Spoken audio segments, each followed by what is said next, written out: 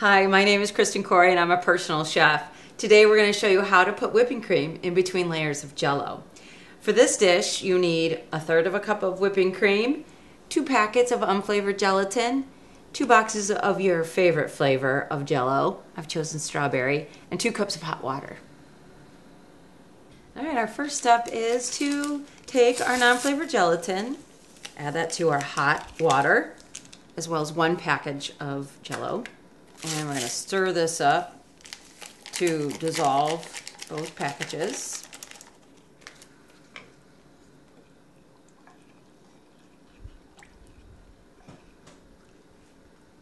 Just takes about a minute. Now we can add our whipped cream.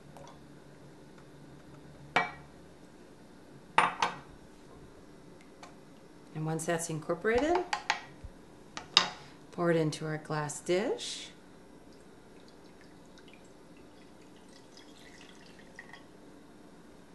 And we'll refrigerate it for about an hour. Now that the first layer has set, had a little magic happen. The cream, or the whipped cream, came to the top. So now it looks like we have 2 layers. So we just need to create 1 more. So I've got my last cup of water hot. I'm adding the second package of strawberry Jell-O and the second package of unflavored gelatin. And we're going to stir this till it's dissolved.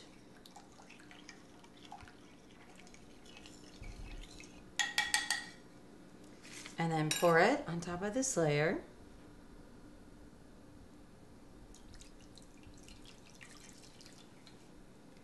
And put it back in the fridge to set. So the last layer is set, then we can slice it and you can see all the different layers with the whipped cream in the middle, in between 2 layers of Jell-O.